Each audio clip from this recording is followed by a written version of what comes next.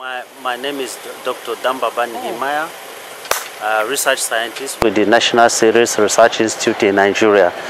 I'm the focal point for the Processing and Value Addition Task Force in Nigeria, and I'm also a principal researcher for Processing and Value Addition at the Institute. I happen to be the anchor person for the SARD-SC gem parboiling dissemination technology in Nigeria.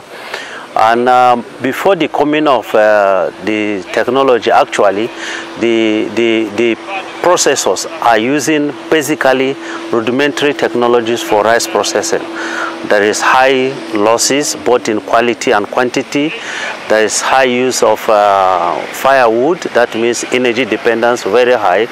There is also gender insensitive of the technology, because as you outscale the technology to above 200 kg, women cannot be able to use it.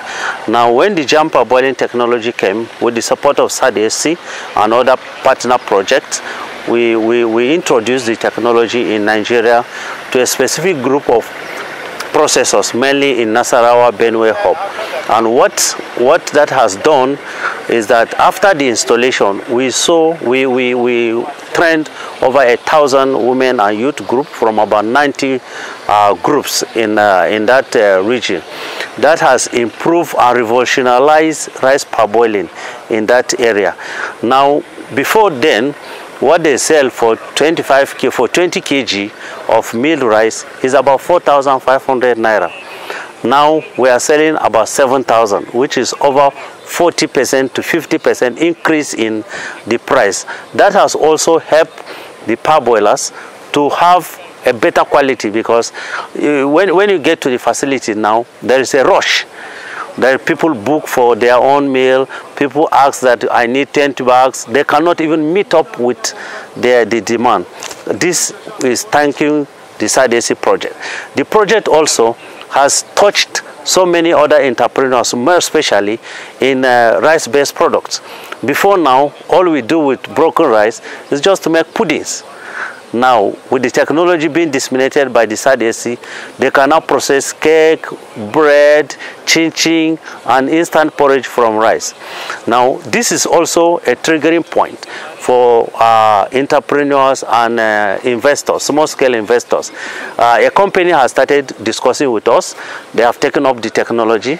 They have done the market evaluation.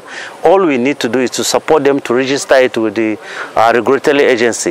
If that is done, there will be great changes in the way we use rice in Africa.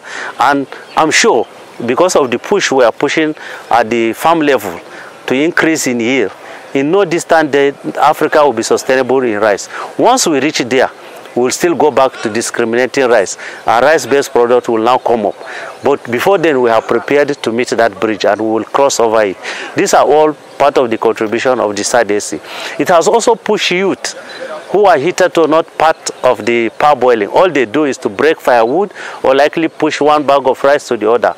Now they are the game changers. They are the one involved in rice processing. It is now a clean business. You can wear a white cloth to your practice. That was good. That is good for them. They can also prepare their rice and sell it at a better price. This was an attractive force for them. So the project has actually made the rice business in Nigeria changing a game, and I'm sure that in the next few years we will have a total change, as long as this is pushed, for us to push it to other areas that are into rice processing, more especially the rice processing clusters in the country.